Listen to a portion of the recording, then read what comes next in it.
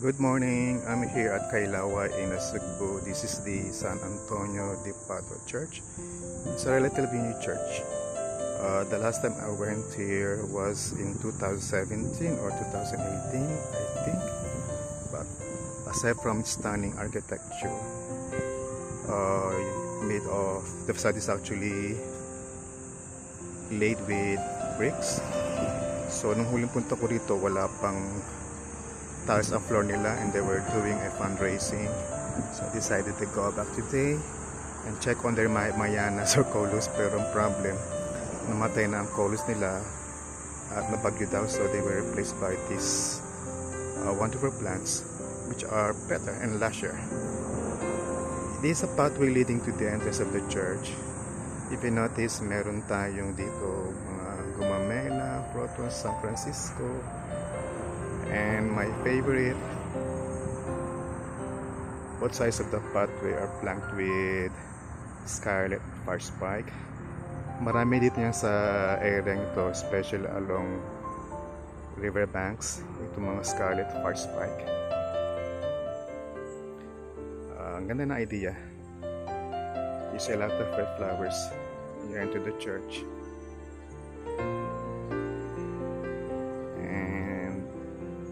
It's a good decision for these plants are easily maintained. There are also gumamelas, crotons here, which I really can't identify specifically what kind of crotons that is.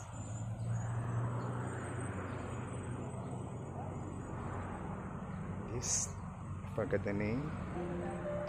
So that's the entrance towards the church. I'll show you the interior later on.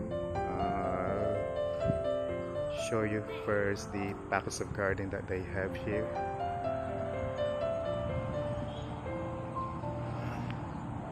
Here's another portion of the packets of garden over there. Garden here. It leads toward to a small bridge. Ano lang ito? Decorative lang, decorative. Oh, ito lang barricaded na chaplera. Tapos, Baby Eugenia, another set of San Francisco. I cannot recall what these flowers are. They look good here along the pathway. Let's walk towards the bridge, and they call the bridge Lambingan Bridge. So it was built in honor of San Antonio de Padua. It says here, who is the patron of lovers. It was installed on February 14, 2020 on Valentine's Day.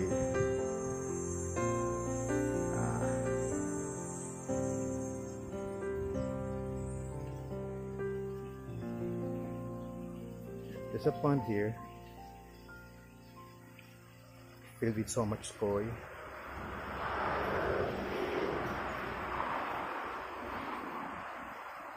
I'm really not sure what these things are, although there are some bird of paradise. I think these are ceylon plants, right? Okay. Some fishtail, bubuyog pa, palipat-lipat. So from this bridge, or Lambingan Bridge, you can see the church here. Kaduktong yung garden na I showed you earlier. I have to show you this lovely myrtle plant.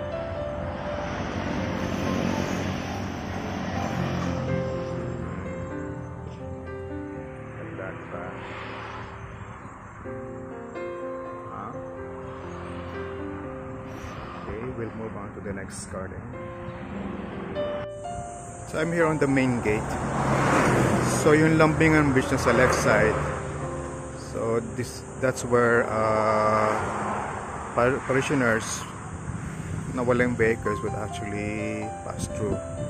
And on the right side of the main gate is another garden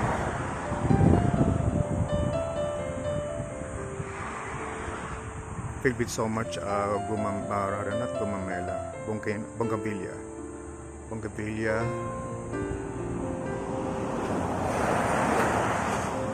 and some San Francisco or crotons here.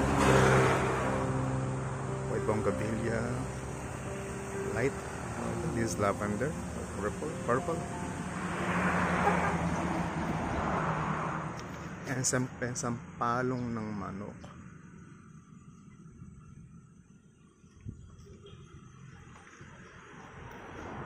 Okay, we'll go around this garden along the main entrance, show you how beautifully it was planned. Here are some mayana. Nung unang punta ko rito, there are a lot of mayanas, colors. But according to the hardinero, nung bumagyo, pinilitan nila because nasira yung mga mayana, namatay rather. See this portion. Buhay na buhay ang pagka-violet ng mga flowers na ito. Actually, the garden is going up. Pataas to. Pantes-taas. Konti mo yan. Ayan si Mano nagdidilig. Si Kuya. Okay lang, Kuya. Well, ganda, diba? Meron silang ficus here. Ficus ba nga? No, I think this is talisay. Umbrella tree. Tama. And lots of zinnias. You know? Okay, we're going up to a nice staircase. Interesting staircase. It seems that the gardens actually were planned and executed very well.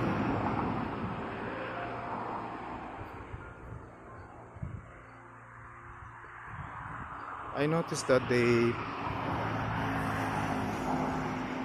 planted lands which are sturdy and easily maintained. It's a good decision. We have here several Norfolk pine trees.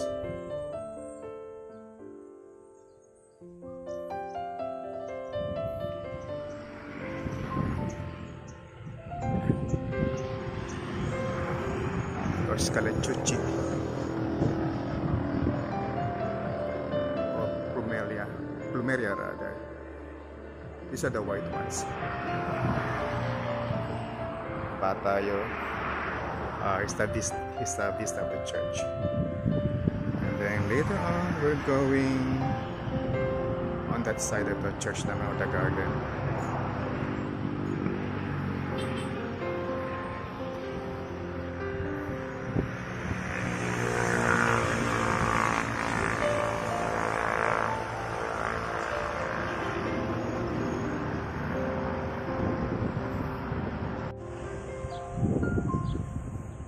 So we're now here on the right side of the garden, or the compound, the church compound, San Antonio de Padua Church. That is, the sun is rising here, so this must be the east garden, this side. And you see the white, the person in white. I've heard he's the parish priest. Hindi pa nakapangalan. Although nagpaalam ko sa parish secretary nila.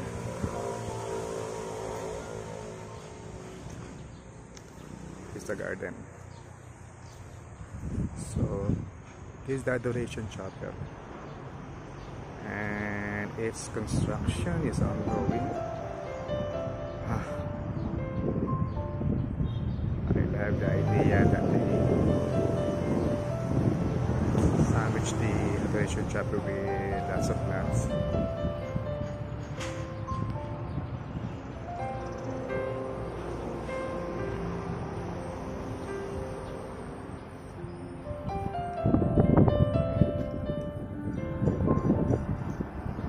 So it's kind of a big prayer garden that we have here.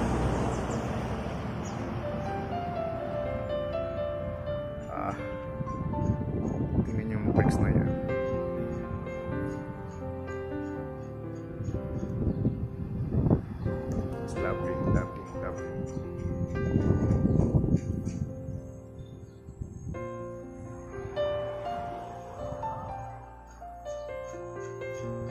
I wish they could maintain this. Usually, pag ganito malaking compound, they put buildings instead of garden.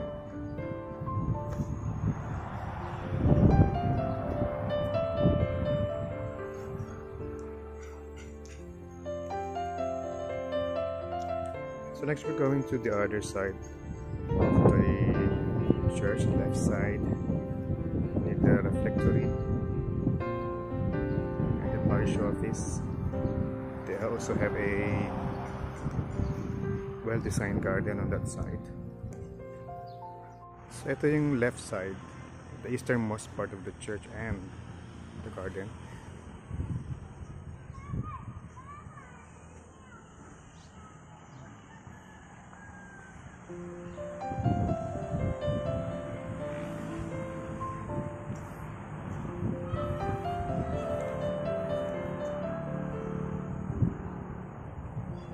Ganda nito. I don't know how you call this plant. Of course, we have bird's nest here, and the statue of Saint Anthony de Padua, or Antonio Padua, Las Manos. So probably ito yung mga kinasal, I think, mga kinasal dito sa simbahan. Kasi earlier there was this guy, kasabay ko sa office, na nagpa-schedule ng wedding December 2, that early. Oops, natin sa ng church. Those green plants are peanut plants. Tama ba? Oh, peanut plants, tama.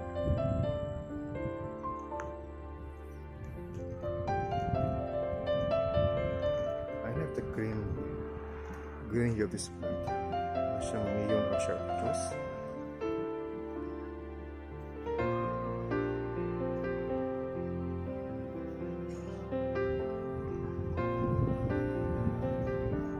There's so many plants here I cannot identify. Wherever the landscape architect of this garden is, I ask off ako. There's Father.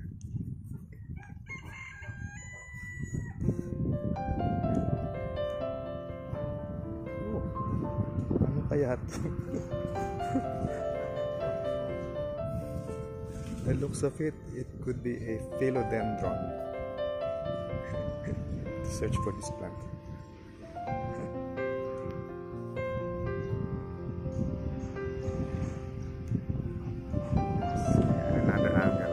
Side of the church. Okay. Going further. So again, this is the easternmost side of the garden, or the compound of the complex.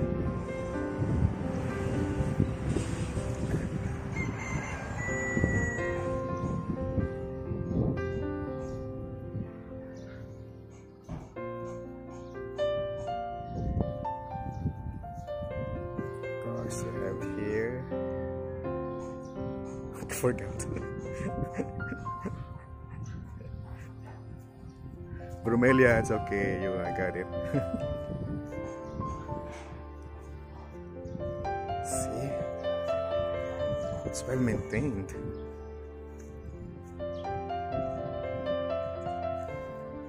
Sana ganda lahat ng garden. It's also important that we have people to maintain and tend plants. See, they encourage taking pictures, so we could follow them on their social media accounts.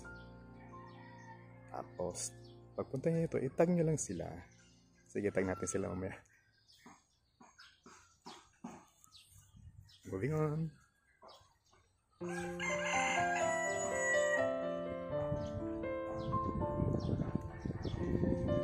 More bromeliads. I don't know what plant this is. This camellia.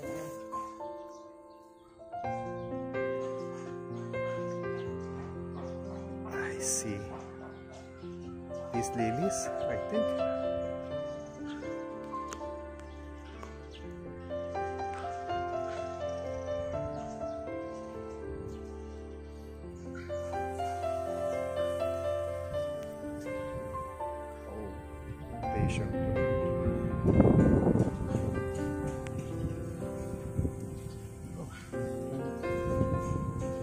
Oleander. These lilies nga.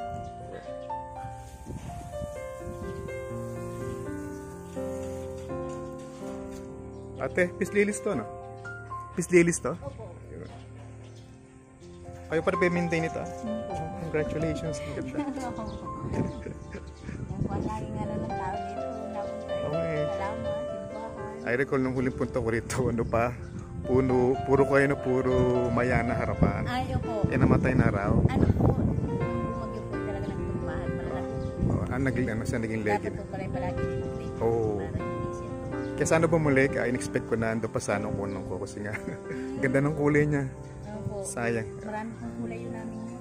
Hindi ko nakuha ng video when I first came here nung 2017 no 18 yata noon. Nagpa-fundraising pa kayo noon eh. Opo. Aba, ang dami niya pala aglonemas dito ha. Opo. Snow White. Oh, tama, Snow White yata to. Opo. Snow White na Sige, thank you pa mga ate. Oh, some orchids here. Dendrobiums. Wow. Oh, sayang. Lots of white bougainvillea. Ivy, climbing ivy here. Okay.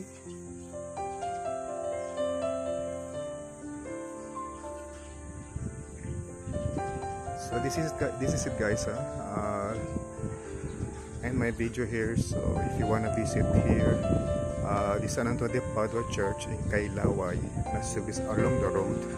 Makalampas lang po ng Batulaw Sandari, nasa right side siya. You can visit here. It's a beautiful church where you can hold your weddings, your nuptials.